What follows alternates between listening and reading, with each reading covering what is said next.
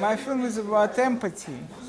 You know, there is Elon Musk who wants to fly to the Mars, and I told him, please, please, don't bring anything to the Mars but empathy. If we will not bring empathy to the Mars, we will destroy Mars, same as we destroyed this planet.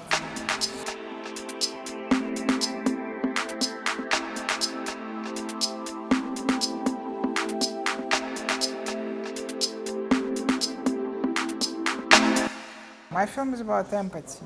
At least it's called for empathy. It's kind of, I'm calling for empathy revolution. I guess it was sexual revolution, social revolution, industrial revolution, digital revolution, cultural revolution. It was many revolutions.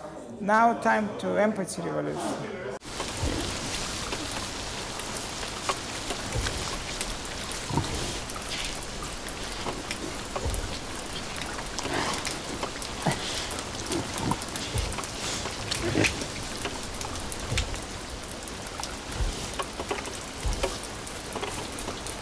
I was very little. I was like 4 years old,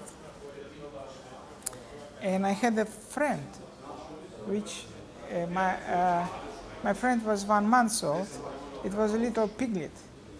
His name was Vasya, and he was best friend of my childhood. And then, of course, in New Year's time, he became dinner for my relatives, and which destroyed my life. And I stopped talking to them, and I stopped eating meat. But in a way, it changed me, and I finally made film Gunda. Yeah, there is no bad without good.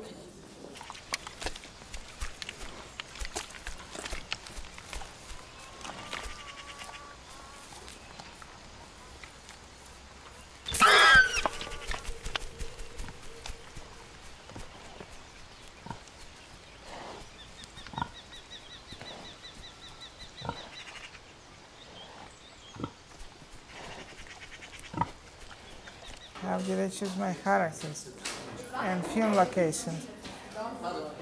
Actually, it happened opposite. I was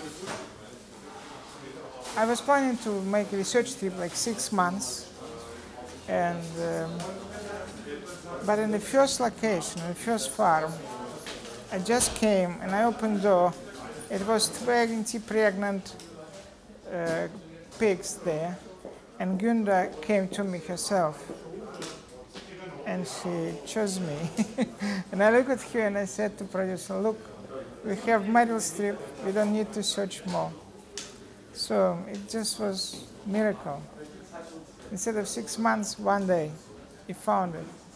So it was never so easy in my life. Then I was searching for sanctuaries, not farms, but sanctuaries. Sanctuaries, because in sanctuaries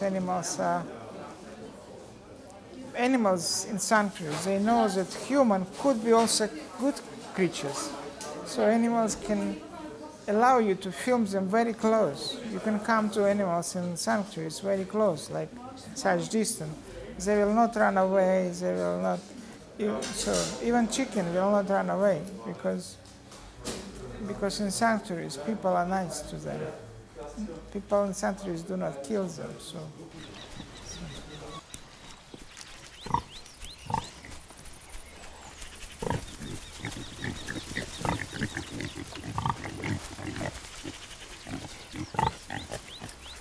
It was 2 months of pig story, 1 week of cows, and 1 day of chicken. So it was maybe 1.5 day of chicken. Actually, one day, because it was unrepeatable situation. Chickens, they never been outside, and you cannot repeat it. So it was 1 day. We prepare a little bit, but so it's quite fast. We film only 6 hours in total. So for 90 minutes film to film 6 hours in total, it's quite good. It's kind of old-fashioned cinema, you know.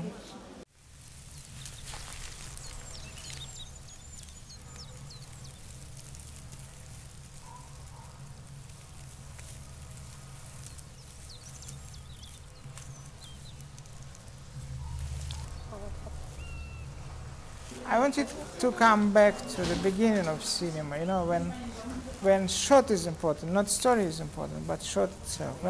When cinema was born, um, when cinema was born, story was not important. Important was the shot itself. Story might be inside the shot, might be not. So that's why my visual concept was kind of to remind to people what is cinema about. Cinema is about watching, not talking, not telling story, by watching. And that's why there is no words, no music. That's why it's black and white. Just my homage to beginning of cinema, which was beautiful. And we spoil it completely ourselves. Yeah, ourselves.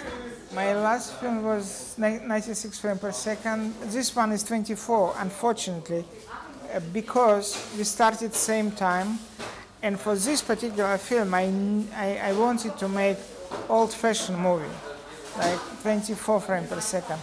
But my next film, I will come back to 96, and I will never come back, because future is 96, and there is no point to make 24. There is no any reason. And I recommend everyone stop making 24 frames per second. There is no point to do it. Simply, in analog, yes, it was not possible to film faster. Today, it's ridiculous to film 24. We are losing so much. Let's film 96, everyone. No, this film was very simple. We use a mirror. A mirror is very nice for such kind of films. It's like from Mari, so it's very nice camera for such kind of movies. We film in 2K. We did not, because we know that today is, when you make extreme something good like 96, then you have only 2 cinemas in Germany can project 96.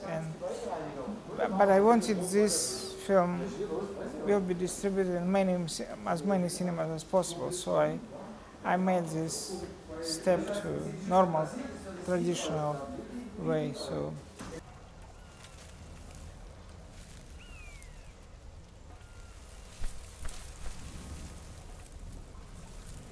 Dolby Atmos is absolutely revolutionary.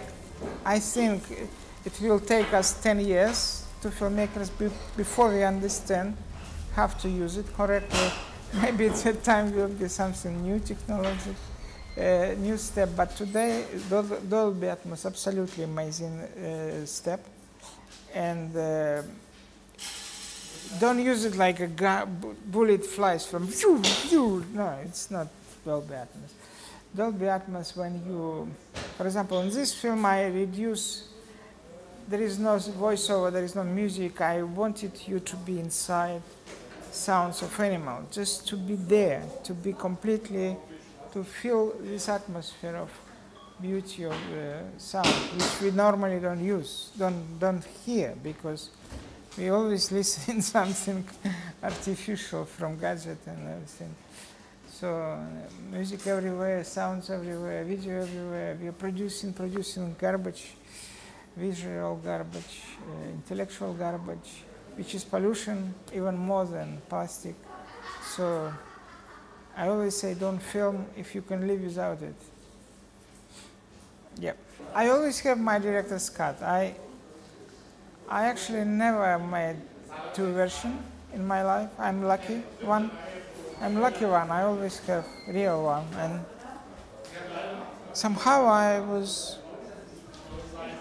none of my films, people change. I'm lucky. I'm really lucky, because in my generation, my friend Sakura, for example, all his film was forbidden, simply forbidden. And I was lucky.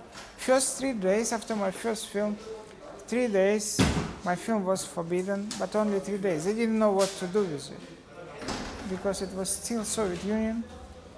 It was 1988, and they didn't know what to do with it. Is it too dangerous to? So the Minister of Culture was shocked, and 3 days they didn't know what to say. And then they say, okay, it was Gorbachev time already, perestroika, so it was possible to speak, freedom of speech, very short. Now we came back to dictatorship again, there is no freedom of speech in my country. But that's why in my films, almost no words. The last 20 years, I'm making a film without words.